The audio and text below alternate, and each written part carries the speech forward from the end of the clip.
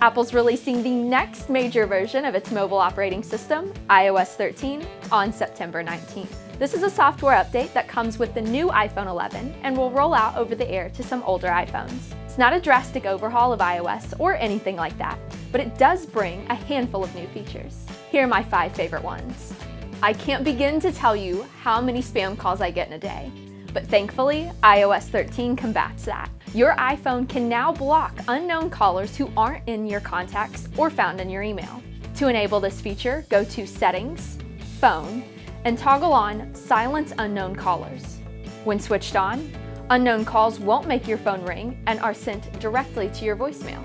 Apple's introduced a new Quick Path feature on the iPhone, and it's literally what it sounds like. You simply place your finger on the keyboard and swipe from letter to letter to spell out a message. Quick Path is enabled by default after installing iOS 13, so you don't even have to turn it on.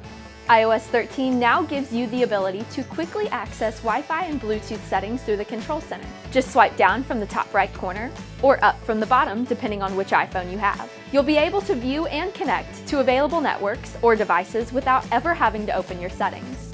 Again, simply downloading this update adds this new feature. Dark mode's a feature that we've already seen incorporated into the Mac, and some apps like Twitter also have it, but now the iPhone offers it, system-wide.